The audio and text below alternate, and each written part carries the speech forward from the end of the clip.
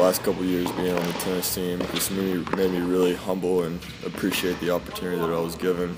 Being the only American on the team is definitely a different experience, but it's a really cool experience. Being from Mississippi in the South, you don't have a lot of diversity, maybe I guess you could say in sports teams and athletics.